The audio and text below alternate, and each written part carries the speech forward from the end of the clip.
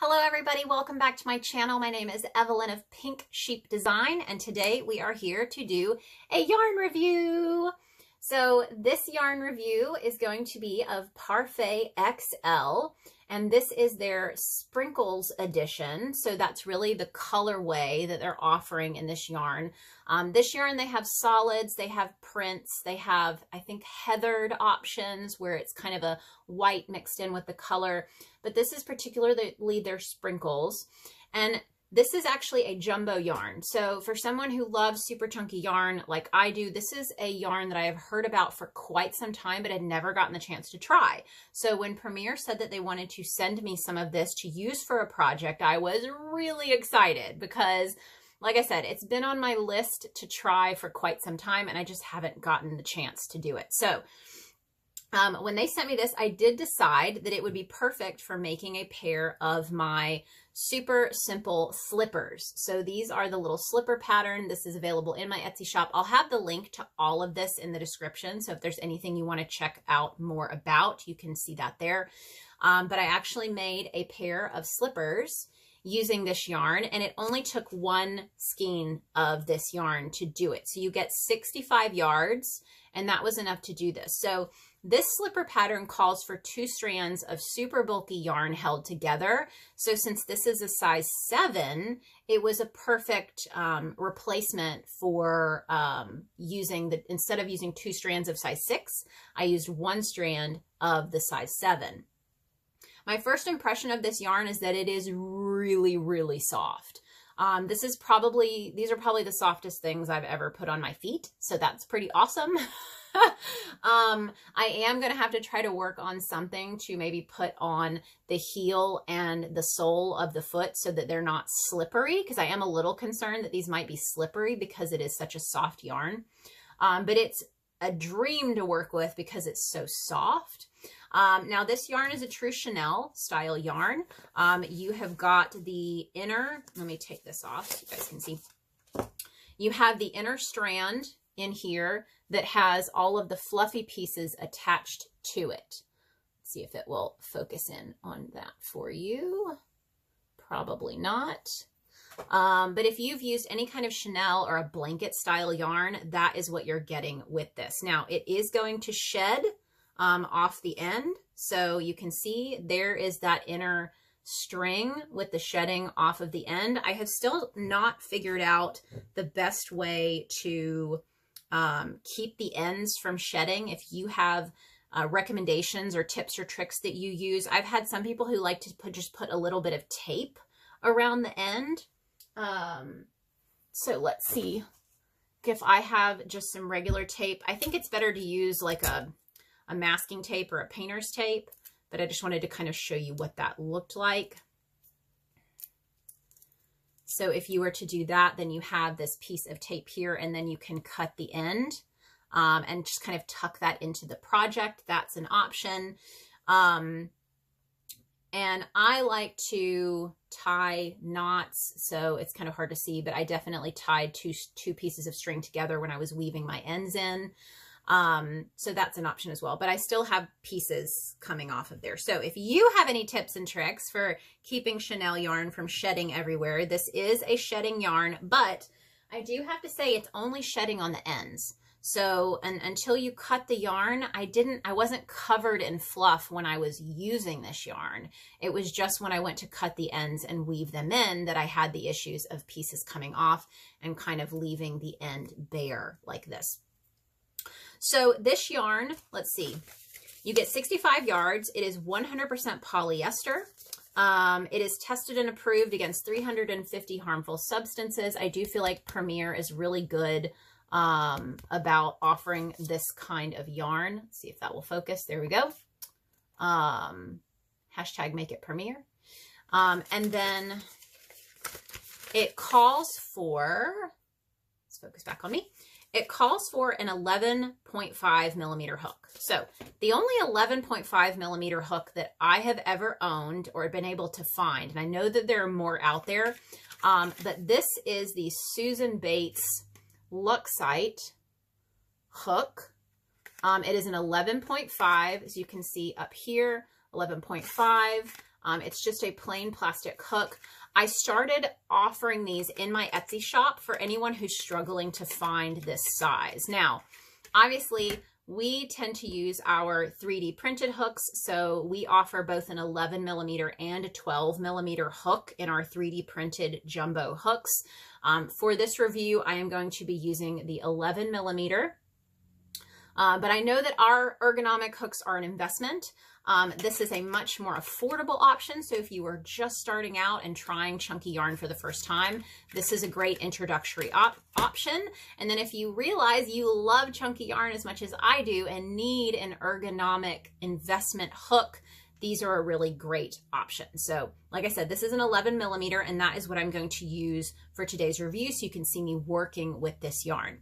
Now, I did want to do a wraps per inch check. So we've got our handy dandy wraps per inch tool here that goes up to super bulky. So anything above super bulky, which is 5 to 6 wraps within this inch section, is a jumbo yarn. And I do like to check that because sometimes you'll get yarn that says it is a size 6, but it seems a little thin. And then when you compare it to the wraps per inch measurement, it may actually be closer to what would be considered a standard bulky 5 weight instead of maybe a 6 weight yarn.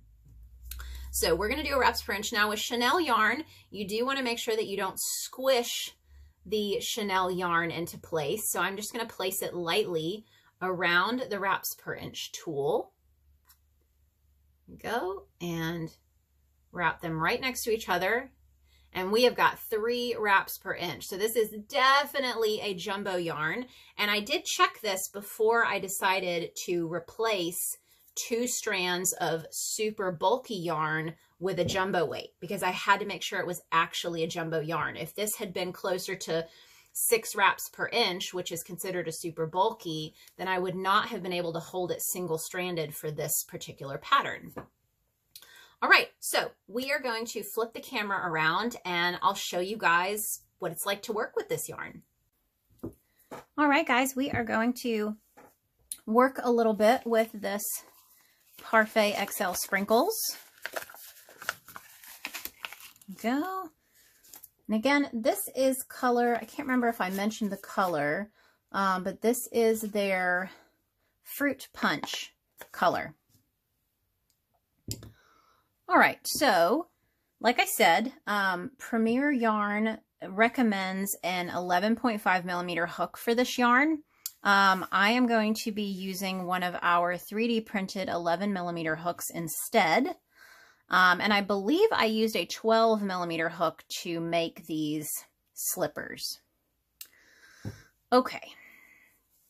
So the good news is the patterned versions of chenille yarn, so this one kind of has a pattern to it, in my opinion, make it quite a bit easier to see the stitches, which is usually the issue with chenille and fur style yarn, is that it's a lot harder to see your stitches. Some of the things that you can do is make sure that you have good lighting. So if you need to get like a neck light or a directed light lamp or something, that can be very helpful to see your stitches a little more easily. But using something that's patterned like this can help. And you can see here, you can actually see a little more stitch definition than you would expect with some of that fluffier style yarn. All right, so I've just worked my chain. I'm going to work 1 row of single crochet. And I do have to say, it's easy to work with. It slides over my hook really nicely. It's a smooth yarn to work with. You know, sometimes when I'm using blanket style yarn, so if you think like Bernat blanket yarn, sometimes there's a weird pull because there's not any elasticity to this yarn. But I think there's something about how fluffy this yarn is that almost makes it feel as if it does have a little bit of elasticity, which makes yarn easier to work with when it's got a little bit of give when you're working your stitches. All right, so this is the first row of single crochet. Here we go. So that's what that looks like. Make sure I'm actually focused on this for you guys. There we are. All right, and let me bring this up a little bit so you can really see. That is what that stitch looks like. So it is, you know, you can see, here's a stitch, here's a stitch. You can kind of see that bump there for each stitch, but it can be difficult sometimes to see, like I said, your stitches when you're working with this kind of yarn. Stitch markers are your friend. So if you are working across rows like this, let's see if I have a stitch marker that I can show you guys. So when you're working rows like this, if you're concerned that you may forget or have trouble counting your rows, I'm going to go ahead and chain one and turn my work, and I'm going to work a row of half double crochet all the way back across. After I work my first half double crochet stitch, I'm going to place a stitch marker into the top of that stitch. Okay, now this way, when I come back across this row, I'm going to know where my last stitch was. Okay, so if I had done that back here on this first stitch, then when I work back, I would know where that last stitch was. And I wouldn't have to worry about whether or not I could accurately count my stitches if I know where that last stitch is going to be placed because of that stitch marker. All right, so I'm going to work this entire row of half double crochet. And I do love, you know, sometimes I'm not a fan of the size hook that's recommended for a yarn. I'm not the type of person to stick with that. Usually I just go with what I feel I like to use with that yarn. It may be different from what is recommended. But with this yarn, I really do like that 11 millimeter, 11.5 millimeter, and 12 millimeter hook range because it creates this really dense, fluffy fabric. This is a lighter weight yarn. So even if you're making like a cardigan or something like that, it's not going to be super heavy, which is great. All right, so I've gotten to the end and I'm going to do 2 chains at the end of this, and I'm going to do 1 more row across, and I'm going to do double crochet stitches so you guys can see that as well. But with this size hook, like I said, I'm really happy with the outcome using the recommended hook size for this yarn. And you can see, I mean, I'm not struggling to use this yarn. It's easy. Whoopsies. See, I go into autopilot and work half double crochet is always my go-to. So it tends to be my autopilot. But this is definitely a nice yarn to work with. I wouldn't recommend it for a true beginner because, like I said, it can be difficult, you know, to see your stitches and to pick those out and to keep count. So, you know, I think once you have some experience, once you know how to maintain tension, you know, so once you're okay with maintaining a certain tension throughout your project, if you have a little more experience with feeling for stitches. So that's something else that, you know, if you can't really see your stitch, you can feel, this is where I place this one. I'm going to walk my hands over until I feel the next opening. So you can use your hands to feel for that. But if you're new to crocheting, then you've already got enough to focus on. And you can see I just got to my last stitch because here's my stitch marker. So I'm going to remove that stitch marker and place my final double crochet stitch. There we go. And there we go. That is a row of single crochet, half double, and double crochet. And let me bring it up a little closer for you so you can see. And that's what it looks like. So it is a little easier to see your double crochet stitches because you've got the openings there. But the half double is pretty tightly stitched, and then single is going to be the tightest for that. So these slippers that I created are a single crochet only. So you only have to know the single crochet. You'll do some increases and decreases, but that's about it. And then you'll slip stitch around the top to give yourself a little bit more closure around the top so that'll stay on your foot. But if you want to check this yarn out, I have got all of this information in the description of the video, as well as the link to the slippers pattern, a link to the different hooks that I talked about, as well as to some stitch markers if you need some of those to help you. And also, if you need a wraps per inch tool, we also sell those in our Etsy shop. But I hope you enjoyed this review. Let me know if you have tried Parfait XL, whether that was their sprinkles version or if you tried out some of their plain colored versions. I would love to know your thoughts, and I would love to know what you would use it for.